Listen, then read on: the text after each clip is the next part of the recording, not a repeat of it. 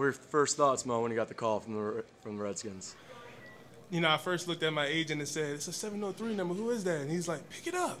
So I picked it up, and it was Coach Gruden, and it was exciting because I met with those guys about 2-3 weeks ago, and I felt like it was a great vibe. Very relaxed. But it's a blessing, being able to be 2 hours away from home. Training camp in my hometown, Richmond, Virginia, and being able to block alongside of a Pro Bowl tackle, Trent Williams. I'll be in his back pocket all the time, learning from the best. What did they say to you on the phone? What was the message like? Do you remember it all? Talk about your emotions that you were overwhelmed with. I kind of answered the phone a little skeptical, like, "Hey, hello, who is this?" And he's like, "This Coach Jay Gruden." He's like, "You been waiting for this phone call for a while, huh?" I said, "Yeah, man." And, got a little emotional on the phone.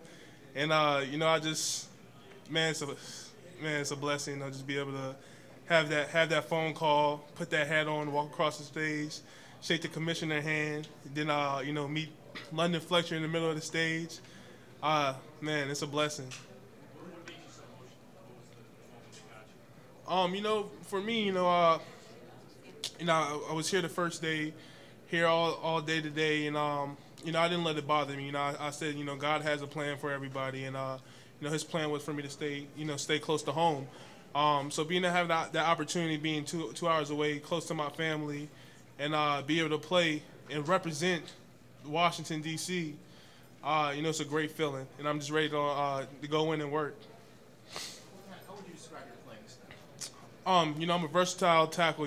Being able to play left and right tackle, but also being a big body that can move. Being able to play in the zone scheme, reach defenders and get to the second level, and also be able to pull the outside and make plays. So that's something I feel like I can bring to the table. Do you have a favorite maneuver with that? Is it pulling, for example, or lead block? For me, pulling is like, for an offensive lineman, is like scoring a touchdown. You get out in space, you get to show your athleticism, and you get out there and punish people. Did you almost not pick up the call with because you weren't sure who it was? For a minute, I thought my phone was broke for a little bit, but nah. As soon as I looked at my agent Andy and I said it's a 703 number, he's like, pick it up. I think it's Washington. I picked it up and it was Coach Gruden, and it was just it's just a blessing, man. Words really can't. I can't even put sentences together right now. I'm just so happy and excited to have that opportunity. That's a lifelong dream for me. So. Did you think your phone was broken? Not really. In some ways, does the wait make that moment, that phone call, sweeter? Oh, definitely, because you never know. You know how the draft goes. You never know when your phone is going to call. There's a lot of teams that trade in and trade out, and you never know. One thing I came to the conclusion over the last couple of months is it only takes one person to like you. It only takes one person to like you. So you never know who's going to jump in front of you. And one thing throughout this process, since I've been in school, haven't been able to watch TV and look at everybody's mock drafts and things like that. So I really just didn't know where I was going to end up, and I just put it in God's hand, and He landed me in the right place. What do you miss most about college? A lot. Just the friendships that I developed over the last couple of years. Some of the guys I played ball with at University of Virginia.